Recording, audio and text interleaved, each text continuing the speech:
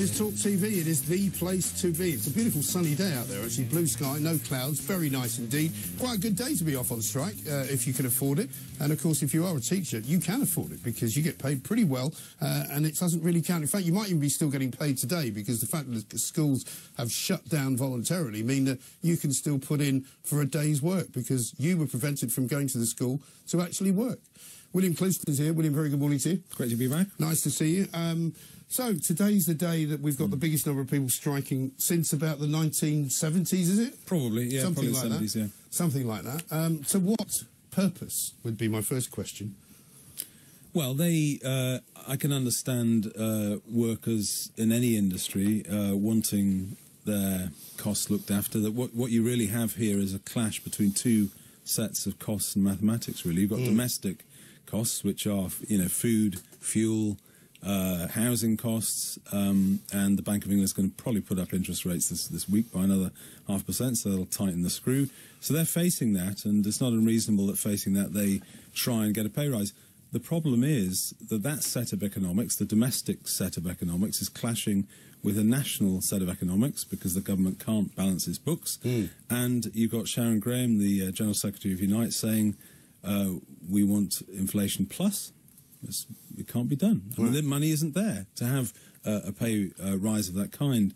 But in the case of teachers, right, they got a 9% pay rise back in October of last year. Now, that was only in October. Now, at that time, inflation wasn't running at 9%, was it? No, it isn't. It wasn't. And the present claim is inflation plus.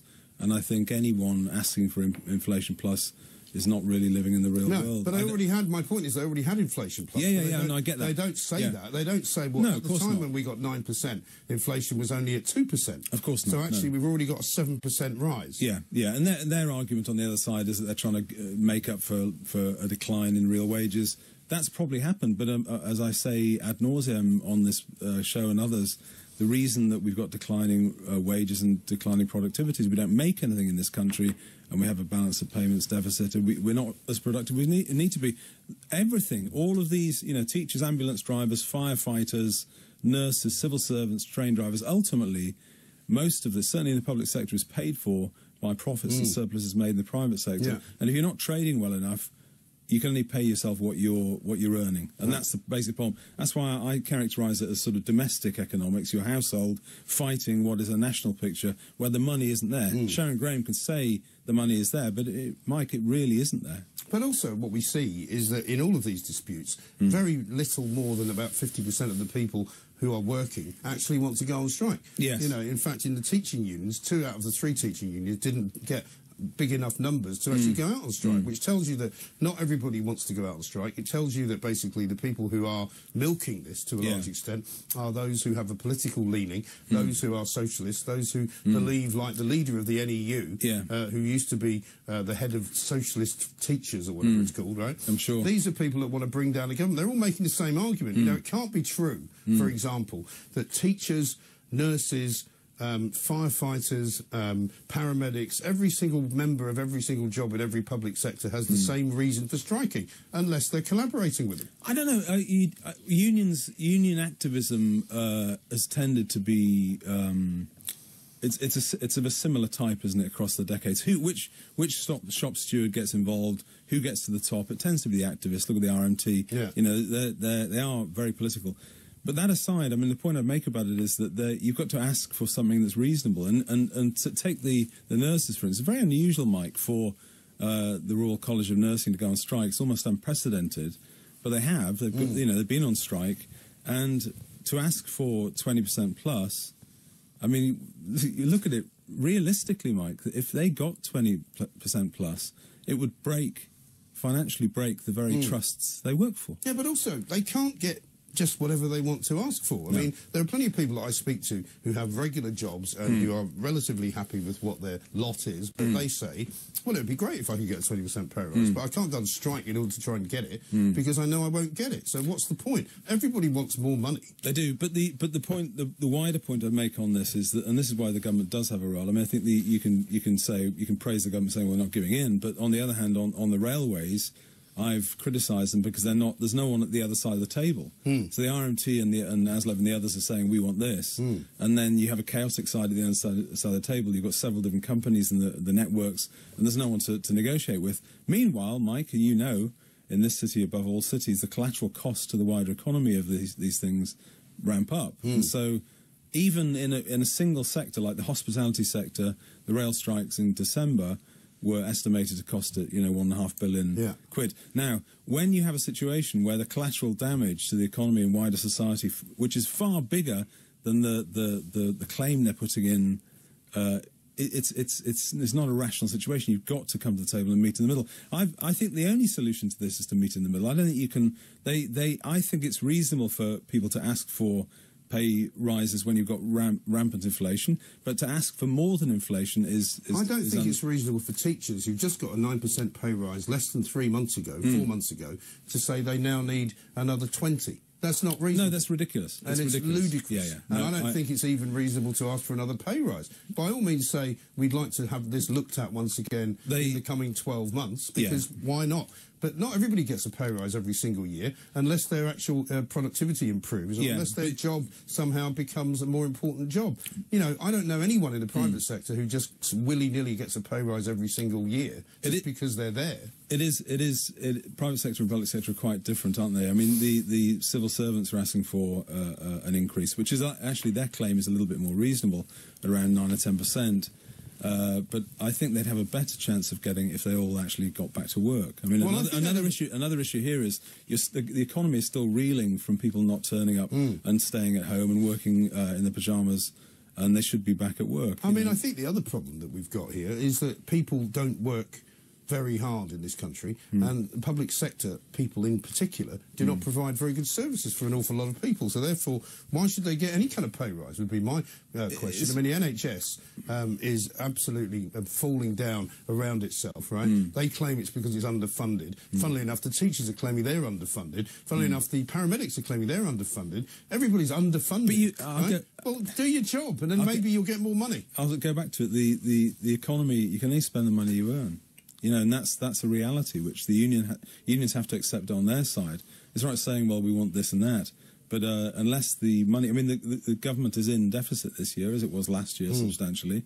The money isn't there. You can say, that's why I'd argue that you've got to, for the sake of the economy, the wider, for the country's sake, you've got to try and get a deal that's not unreasonable. Not and also, all of these people in the public sector are asking for me and you and everybody else who pays tax to pay more tax so that they can have more money. I don't think so. That's not happening. How about this from Sarah Vine? She says, does anyone give a fig about all of us hard-working taxpayers whose lives are being wrecked by strikes? And I think she speaks for the vast majority of people in this country who are not on strike, who would just like to go about their daily business, who would like to be able to send their children to school, who would like to be able to get the operation that they were saying they were told they were going to get on the day they were going to get it, who would like to be able to get an ambulance to hospital when they need one. That's the point about collateral damage. And when the cost of the damage to the wider economy and people can't get to work, companies going business, the high street's failing, you can't really afford this. People have to try and settle. But no, we can't afford it. We can't. It's not that the government can't. We can't afford it. Well, it amounts to the same thing. We've got no more money to give. It amounts to the same thing, Mike. All that this will do is that you borrow more down the line. So the mathematics of the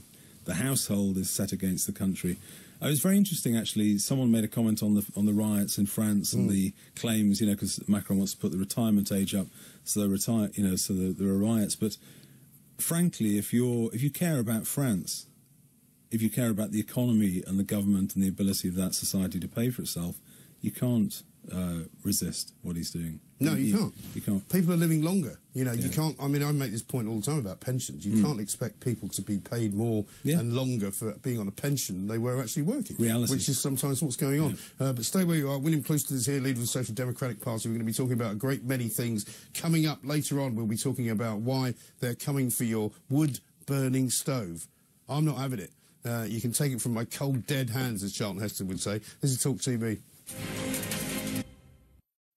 Welcome back to the Independent Republican, Mike Graham, right here on Talk TV. This from Mike. He says, my friend is a teacher. She told me she won't be going on strike and that she is happy with her pay. Her big beef is there isn't any equipment and that she is buying pencils for her own children. Well, that does seem ridiculous, but like many things in this country, no doubt the teaching business isn't very well run. Here's one from Lee in Rugby. The teachers bleat on about their workload. The class size and the school day length is the same now as it was 40 years ago. It's not about workload, it's greed. £40,000 salaries and 13 weeks off. Nice work if you can get it. My brother was a teacher, very frustrated at other teachers' attitude, says this texter. He used to say most entered the classroom at 5 years old and left with a good pension 50 years later.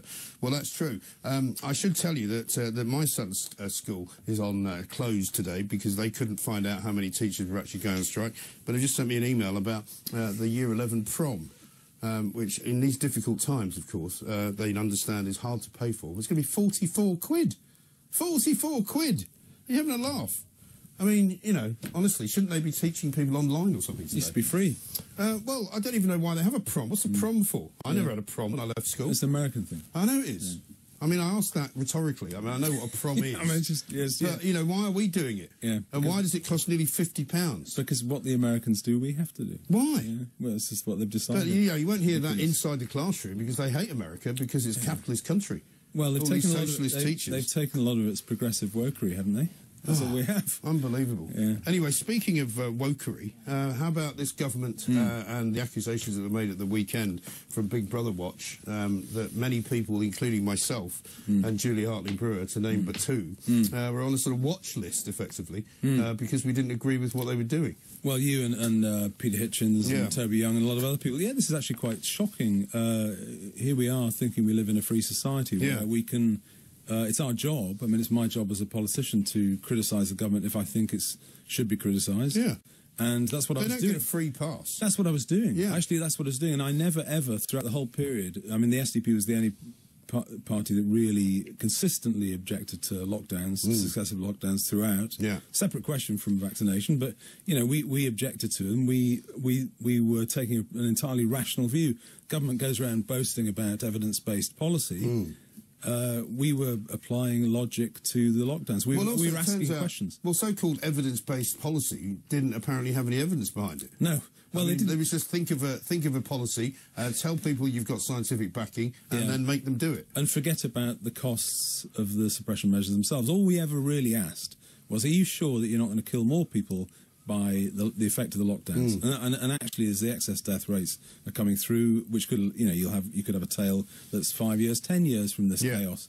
All we were doing was pointing that out. Meanwhile, it turns out the government use a part of the army, this MOD 77th Brigade, which is meant to be there to look at foreign enemies, not supervise and snoop on people doing their job. So it is actually quite appalling. You know, Peter Hitchens said that quite a few of his output over this period just didn't get the cut through that it might have done. And people who are on the side of the government on this, of course, say things, really stupid things like, oh, well, you're still writing for the Mail on Sunday. What do you mean you were shut down? Well, when you see that YouTube videos, YouTube trigonometry interview. The trigonometry interview that disappeared. We used to do regular big numbers on YouTube with Peter Hitchens interviews. They disappeared from trace and suddenly they were no more. This very station was taken off YouTube for no good reason, thanks to 3 interviews that Julie Hartley-Brewer did, all of which were perfectly well within the realms of Ofcom regulation. And it was this kind of arbitrary nonsense that used to happen every time you'd post something on Facebook. You'd get a warning from, you know, some dweeb in California saying some of the information in this interview may be misleading. Well, when it wasn't. Yeah, I mean, that's power without accountability or responsibility, the big tech stuff, and that's quite sinister as well. But, you know, in a free society, it's our job to do it. We, as I say, I think the most irritating thing at all, the sad thing really, is that a lot of the points we were making about the cost, about the sort of wheel of rationality just falling off during lockdowns that we made are sadly true. And I never personally, I took the vaccine. I had the 3rd jab, and I don't think I'll have any more. Yeah. I had COVID, but you know, we never put out anything that was unreasonable, I don't think, throughout. I think we just asked questions that should have been asked. Yeah, the disturbing thing, I think, for most sensible people and Democrats as well, is that, you know, whether or not you were right to ask the questions, you have a right to ask those questions, and so does everybody else. And so by no means did anybody elect a government to be a dictatorial organisation which you couldn't question. But they saw us, Mike. That's the problem, is a government unit paid for by our taxes saw us as adversaries and attempted to adapt our behaviour effectively, to try and silence people asking normal questions.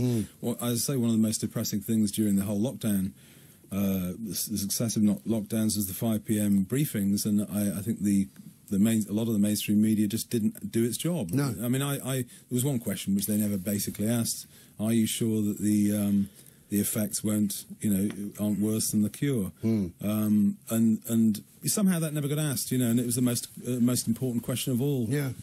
So this is sinister. Oh, I think large portions of the media were absolutely hopeless and Useless. complicit in what went on, and should forever be ashamed of what happened with them. But there we are. Just on a cheerier note, I've got a great picture here that's been sent in from Andy, travelling on Greater Anglia trains. There's a sign that goes across the top which changes daily. Today's sign says, "Please avoid travelling on our trains." Right. While you're on the train. Right, well, that's not going to boost sales of tickets. Not really, is it? That's going to be great for the economy. No. Let's talk about a story that we actually covered last week, but you wanted to touch upon the story that comes out that every 6 days somebody's murdered in this country by somebody who is on probation. And this comes after we had a case last week, didn't we, of the guy McSweeney, Jordan McSweeney, who's gone back to prison now for committing another murder when he was out, when he shouldn't have been out. Yeah, and we need to think of the victims here. Interestingly, I got into a little minor Twitter spat a couple of days ago when Nick Timothy wrote a piece in the Telegraph. Part of the piece was arguing that prison works, and of course logically it must work because you put violent criminals behind bars, and for the period of time they're behind bars, they can't be violent and murder people and rape people and assault people. Yeah. That's basics. And anyway, I copied Nick Timothy's piece, and Rory Stewart, the Liberal politician who was in the Tory party, yes, says no, you can't say that prison works. Well, he hadn't read the article. I mean, the article was actually about a man that had attacked and knocked down, brutally assaulted a man in the northeast and raped his girlfriend. And sorry, I mean, prison must be. I mean, people like that must be locked up and put safely behind bars. Yeah. To think otherwise, you're sort of living in a parallel universe. And what irritates me about this, in terms of general public policy, is that the people that govern us don't take any responsibility. Obviously, everyone heard about the case of Tom Roberts, young man that was killed in Bournemouth by an asylum seeker who was granted asylum. He'd murdered and under false pretences because he pretended he was a child when he was not. That's right, clearly not a child, and he was a wrong un, and we took him in, and someone pays with their life. And the problem is that, I mean, you can't rhetorically. What would be the situation, Mike, if the Home Secretary or the Prime Minister took proper responsibility for the people that are coming in on the South Coast undocumented and unvetted, right? They come in, and they said, look, if any of these people get into serious trouble, I'll take the sentence. Then, finally, it would be dealt with. It would be. Because we've got another case coming up later on today. We're going to talk to Ben Habib about it, of a failed asylum seeker who was turned down for asylum, should have been deported, but was not deported, was taken in by a very kindly elderly woman in North Yorkshire. In North Yorkshire, who ended up staying in her house, taking advantage of her, and then murdering her brutally. I read about that. Yeah, it was still in Adele. Yeah, just unbelievable. Unbelievable. But the question has to be, not how could this have happened, but how is he still here if he's been turned down for asylum? It's insane. I mean, they don't. The figures, the aggregate national figures show that if you get here, you stay, pretty much. I mean, the numbers of repatriations, deportations, are so small. I mean, it's tiny numbers, under 100. You just don't. This is why I keep on going about the incentives. The incentive to stay, the incentive to come is massive, because if you get here, you stay here. Yeah. I mean, we're just not up to it. And of course, again, the arguments that are made about why it must be right. People say, oh, well, because, most of the people who apply for asylum eventually get it. Well, they eventually get it because they stay here for so long. They don't actually get asylum. They actually get residence. They just because they've been living here for so long. Wear the system down. So, I say that any politician that is serious about having a border sovereignty and a secure border, Yeah. you have to get out of the protocol. It's not asking too much, is it? No, these are the basics. These used to be the basics, Mike, that this current generation of politicians have just forgotten about. No responsibility taken. It'll be all right. It doesn't affect them. And actually, that's the point. It largely doesn't affect them. It affects other people. It affects the rest of us, unfortunately. William, good to see you, as ever. We're out of time, unfortunately. William Clouston there with a look at the realities of life, because that's what we're looking at here. We're looking at